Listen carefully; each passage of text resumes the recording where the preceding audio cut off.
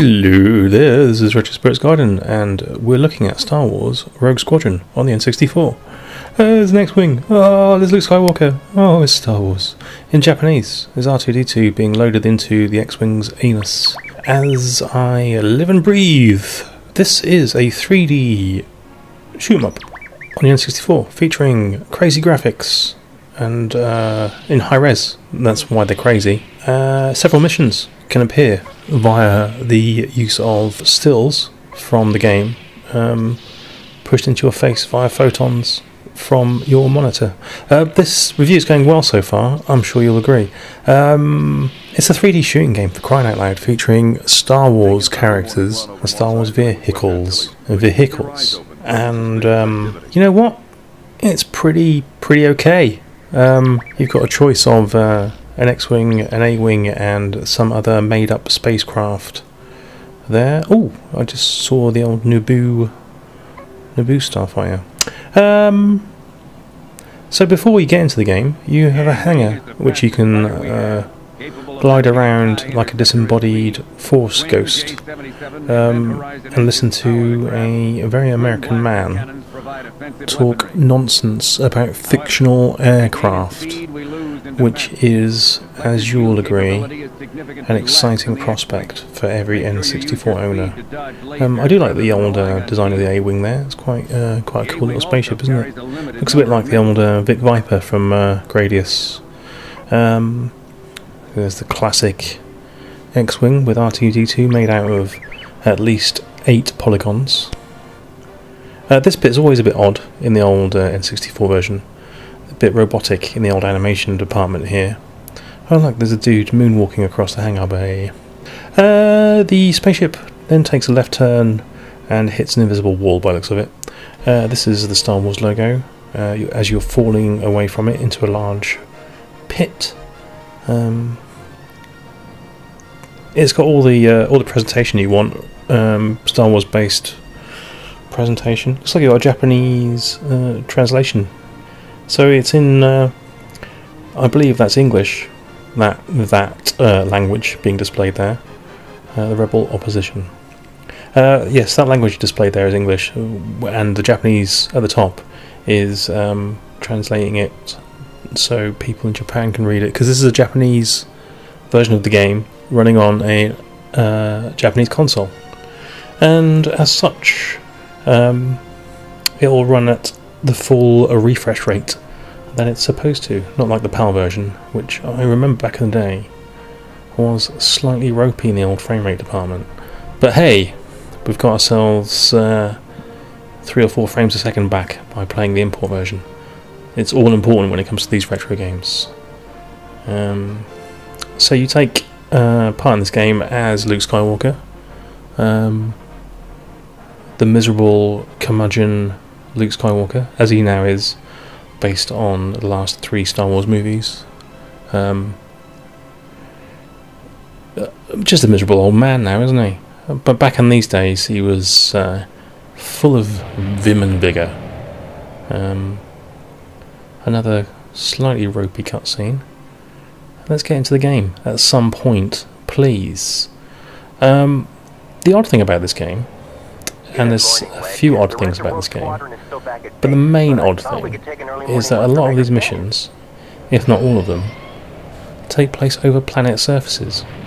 Now, in the movies, there are very few instances I can think of where an X-Wing flies and attacks things over a planet surface rather than in space. Apart from that the old Rogue One movie with that woman in it whose dad invented the Death Star. He made it in his garage, a bit like Robot Wars, out of an old lawnmower and bandsaw. He didn't do that. Yeah, they attack some installation there in X-Wings, don't they? But in this game, every single mission, you will, as far as I remember, play it over a planet surface. Fairly odd. And the planet surfaces in this game are all height map based, slightly low polygon, and not textured that impressively, but it does have a Star Warsy feel. I like the sound effects; they're all groovy. The controls on your X-wing are a bit elasticated. You kind of hit a bit of a wall when turning left or right, and then your fighter pings back unresponsively. So that's nice. And here I'm just shooting innocent droids out for a walk. All they're doing is they're droiding. That's what they do. They droid all day. Their whole reason for existing is to terrify the local inhabitants, and they're just doing what they're paid or made to do. I believe there's a Sarlacc pit directly below there, which I didn't look at. So there's a few cool details in this. I think the crate dragon bones are in here or something. Is that what am I remembering from Rogue Squadron 2? Anyway, there's a sandcrawler there, look. Oh, Star Wars stuff. I think I'm getting a full-on chubster. I'm not. It's Star Wars. It's not that exciting anymore, is it? Because they've ruined the franchise with the new movies.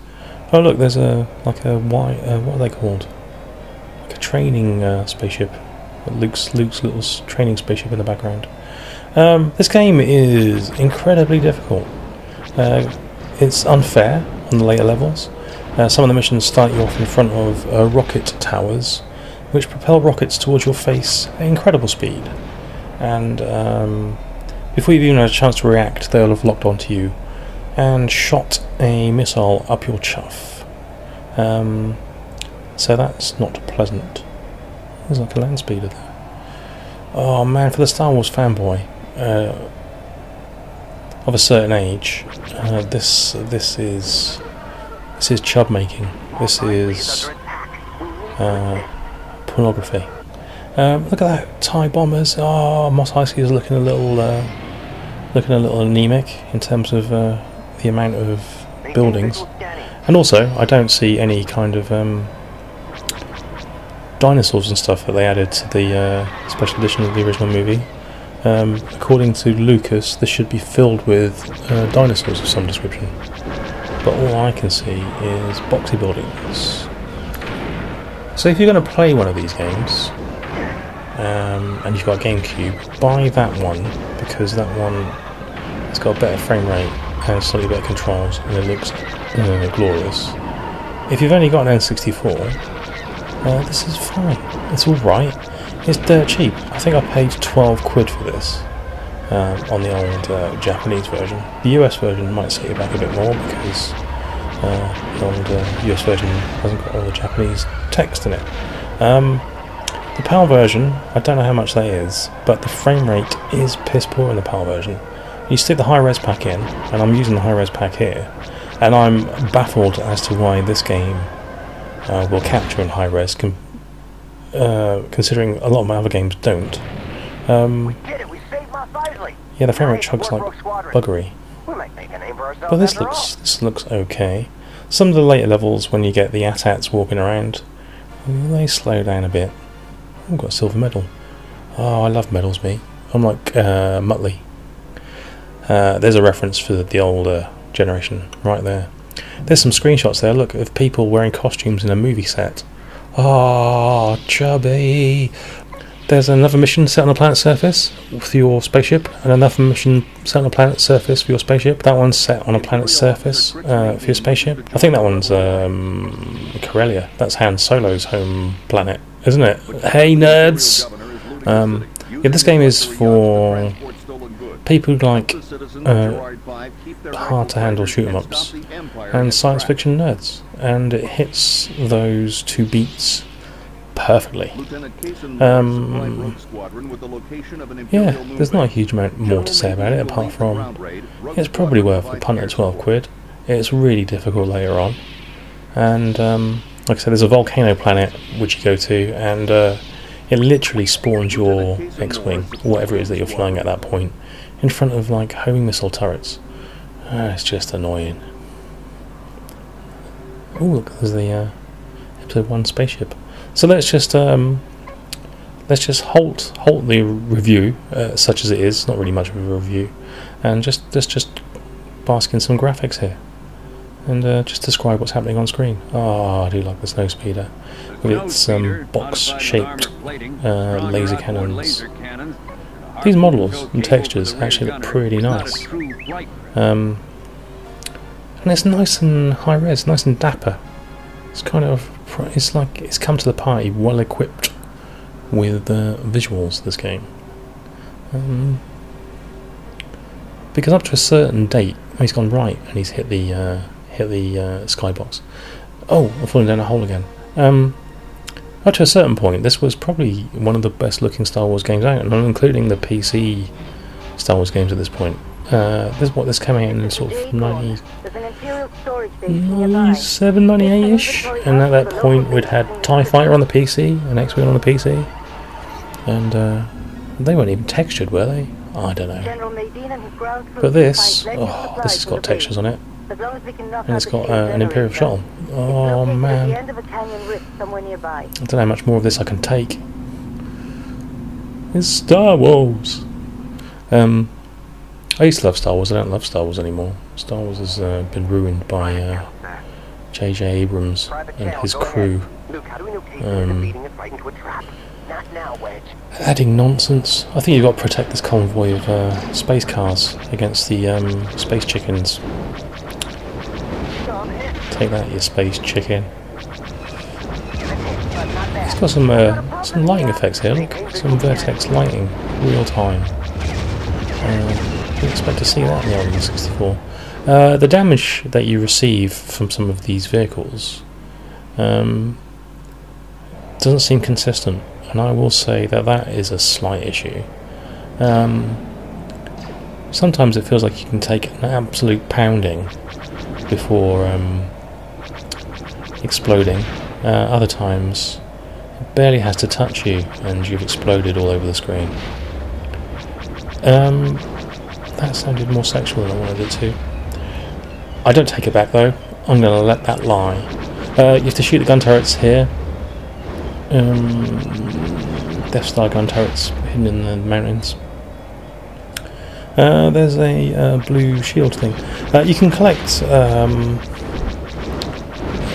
icons from the surrounding things that you destroy, from what I remember, and they do certain things like upgrade your weapons for future use, but I haven't uncovered any of them so far, so that was worthwhile mentioning, wasn't it?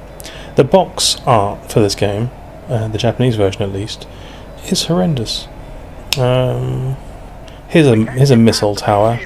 See, it fires like homing missiles at you, and you start a few levels directly in front of some of these bad boys, and they're a pain in the ass.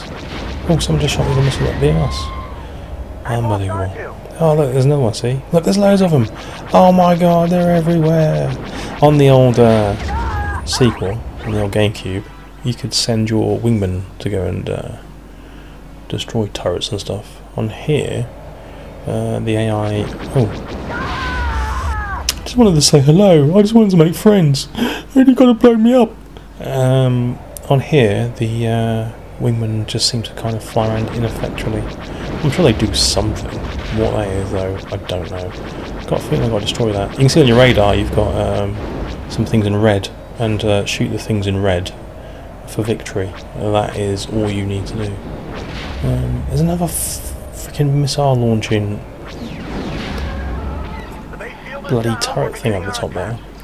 Your space car's a bit badly designed, isn't it? It's just like it's like a breeze block with a Dorito on top of it, which is nice. Okay, I'm off. See you later, boys. Oh no, I've got something else to do. Weird cutscene, taking me out of the movie-like game, the visuals.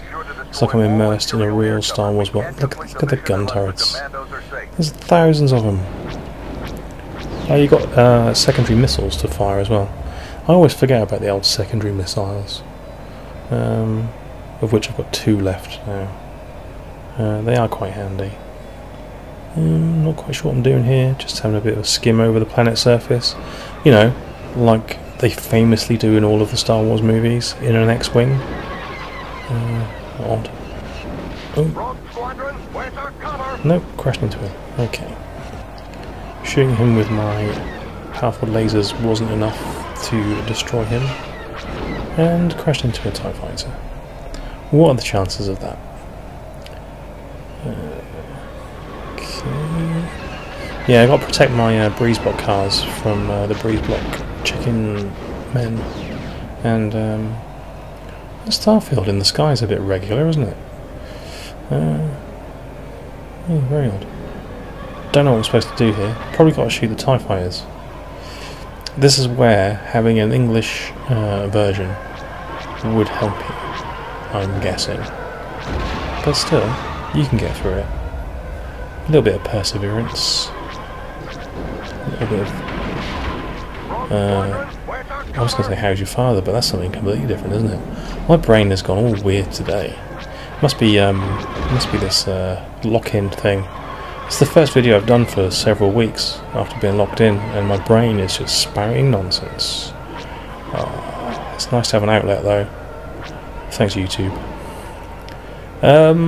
Do I recommend this game? Do you know what? I think I'll probably do for the N64. It's nowhere near as good as Rogue Squadron 2 on the GameCube. There is another N64 game by the same people, featuring Star Wars. I think it's called something like Battle for Naboo or something. And I don't know what that's like. That's supposedly okay, I think. Rarer than this, I would say. I've never seen a copy of it. It's certainly not an import copy anyway. But yeah, what you get for your money here is get a bit of an authentic Star Wars look. Bit of a weird kind of MIDI Star Wars sound. It's obviously not sampled from the film, it's kind of played through a Casio keyboard of some description. There's a man holding two giant Chupa Chups. Oh man, he must be like Shaft for Chupa Chups. Everybody loves him. Come and lick my chuppers, he screams at the top of his voice. Never. Yeah, so I kind of recommend this, I think, for 12 quid. It's an alright game. If my absolute drivel and nonsense hasn't put you off so far. I do like this hangar thing. Looks very swish. Even if you have got dudes in orange suits moonwalking all over the place. I don't know how you unlock the Naboo spacecraft. It's just sitting there though, for some reason. Don't know why. You can unlock the Millennium Falcon as a playable, and I believe you can do that in the sequel too, but you can also unlock Slave 1 in one of these games? I don't know. Can't remember. It's been so long since I completed any of them. So start the bit of a chuggy frame rate there. Star Wars games in the N64, they're all pretty decent, and I wouldn't say any of them were killer, apart from maybe Episode 1. That's probably the best one. Episode 1 Racer. Episode 1 Racer, you've got the Battle for Naboo, which I've never played, might be alright. Shadows of the Empire, just decent, and you've got this Rogue Squadron here, which is also good fun. Although it can be frustrating. The old Snowspeeder looks groovy. Just trying to think if there's any more Star Wars games I can think of on the N64. I'm not sure that there are. And if I'm wrong about that, you can talk to my lawyer, who doesn't exist. So you'll be talking to yourself, so don't bother. You used to do boring things in this game, like shoot radar dishes though, which you know, doesn't feel super Star Warsy. But I do get to shoot some AT-ATs in a minute, so that's all well and good. The textures for this canyon actually are more effective than some of the previous levels. It actually doesn't look too bad.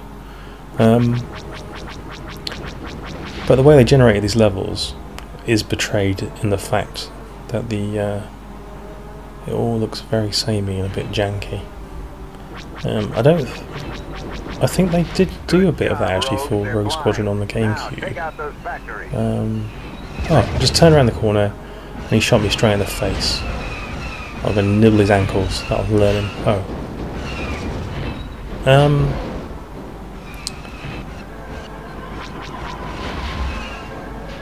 Yeah, it's alright. It's alright, isn't it? Can't say fair enough. Taking down an AT with a snow speed is always good fun. Yeah. Yeah, I don't know if they used the height map stuff so much on the GameCube one. I think Tatooine probably did, but I think a lot of the levels were kind of a bit more bespoke. This definitely has the stink of a black and white image used to bump these polygons out, and then some sort of, I'm going to get technical here, world space mapping applied to the upward surfaces. Oh man, I just took very technical there, wasn't it beautiful? Never saw a speeder take out a TIE fighter in the movies, but hey, that's fine. We can live with that. Oh look, there's an Imperial shot. Is he now going to take off? I'm going to blow the crap out of him. Oh, eat my laser death, you!